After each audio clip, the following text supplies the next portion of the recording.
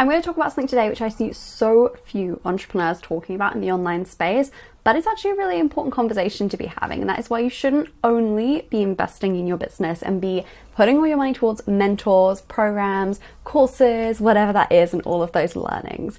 I am always someone who I've never ever wanted to be in a position where I need to choose between hiring a mentor or actually investing with myself in terms of stock market, actually my own personal investments. And I think it's really, really important to find a balance of doing both. And I see, as I said, no one talking about this in the online space of actually not just investing in the mentors, investing in the actual business, but investing in yourself as a person as well. And I think that's what helps you to be so sustainable in your business as well. And the fact that I do both of these is why I'm on track to hit 6-figure net worth at the age of 25. Because I do both of these things and I've really prioritized both of these things, and I always have in my business. I think it's really easy for us obviously to have conversations around, investing in programs and investing in mentors in the online space, because obviously, a lot of us are those people who have clients investing in them, right? But this is a really important thing. Yes, it helps to really grow your business. It helps to build that income that's coming in the first place. And I think that is really important.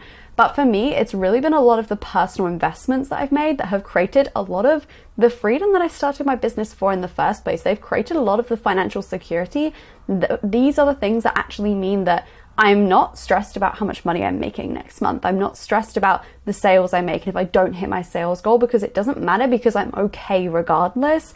And, it's really great having the high cash months and hitting those really big numbers and everything. But I think it's a whole other conversation around actually keeping money from your business and not just having the really high cash months and investing all of it and, hiring all the programs, the mentors, all of those things, but actually not having any money that you're keeping for yourself and actually building any real personal wealth and building any personal investments as well. And I think that is such a powerful thing, which so many people are missing out on just because we don't talk about it at all in the online space. So I wanted to be the one to talk about that.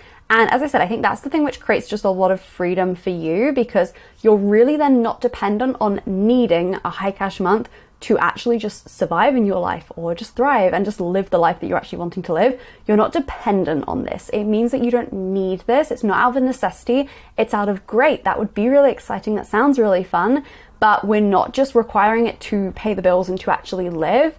But I think it's really important to, talk about, yes, hiring the mentors and also investing in yourself. And actually, that has really always been my vision in my business, of being able to do both of these things. So even when I was starting, I did both of these on a much smaller level to what I do today, but I really prioritized both of these things.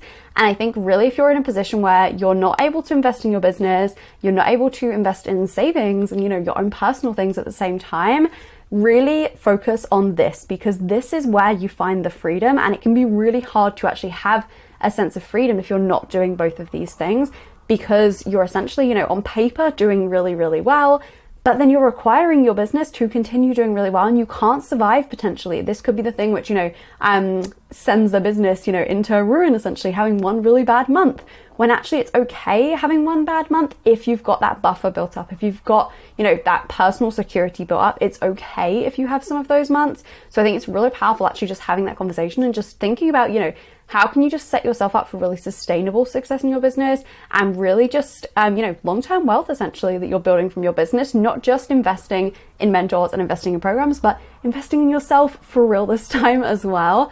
So that is why I truly believe you shouldn't only be investing in your business, you should actually be investing in yourself as well as a person, and actually building up some, income, some money behind yourself as well, for actually creating freedom in your business. It doesn't just come from the business itself, it comes from what you're doing with that income as well to actually build that freedom for yourself. So if you found this video helpful, if you want more around these conversations, definitely give this video a like below and subscribe so you don't miss the daily videos I'm putting out at the moment. And on that note, I will see you in the next video tomorrow.